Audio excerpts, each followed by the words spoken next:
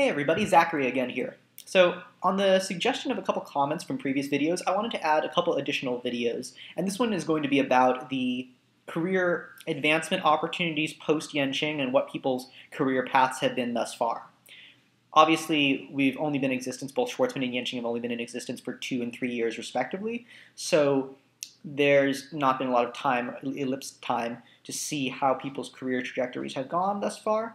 But I can give you a quick overview from what we've seen from the past 2 cohorts, both Yenching and Schwartzman scholars. So, as stated in previous videos, Yenching is certainly more about academics than it is about career advancement.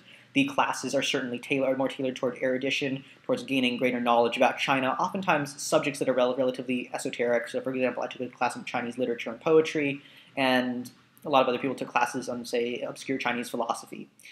That's definitely a good thing, but it also has its downsides. And the downside is that the career advancement opportunities at Yenching relative to other major scholarship programs are, at least for the 2 years that I was there, probably not as good as, say, Schwartzman or Rhodes or Marshall.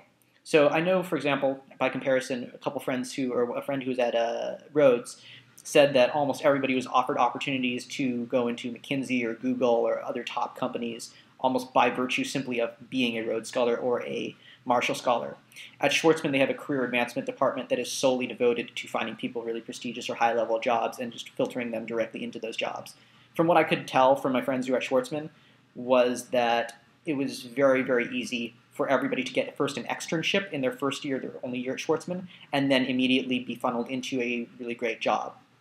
By contrast, Yenching's career advancement department, while I was there, was really not so great, frankly. There were a couple people there, and while they were caring people, they didn't really have a lot of connections outside of the Beijing area, and they would mostly provide you with advice, a series of suggestions about where you could look for work, but it was almost entirely up to you to find work and to find work as effectively or as quickly as you could on your own. That said, a lot of people at Yenching had already secured job opportunities and got into Yenching, I think in part as a virtue of having secured those job opportunities and those job opportunities being really prestigious. So some people had work at Goldman Sachs, other people had work in McKinsey, other people had secured work in major technology corporations such as Google or Y Combinator. But it was ultimately up to them to try to figure out how they would advance their careers. So all this said, I think it's not to fear. There are a number of opportunities to make money around Beijing, either only as an English teacher, either during your time at Yenching or after your time at Yenching, where you can get a fairly high salary. But if you're looking for sort of a career advancement opportunity, you're not going to find that at Yenching to the same degree as you will at other top scholarship programs, if we're being very honest.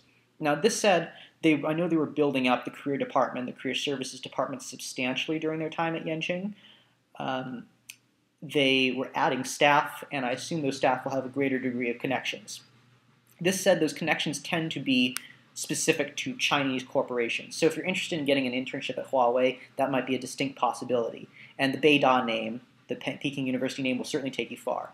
If you're interested in international jobs or American-based jobs, Yenching, my expectation is at least, that Yenching, even with more staff, will still not necessarily have the connections that Schwartzman or other major international scholarship programs will have.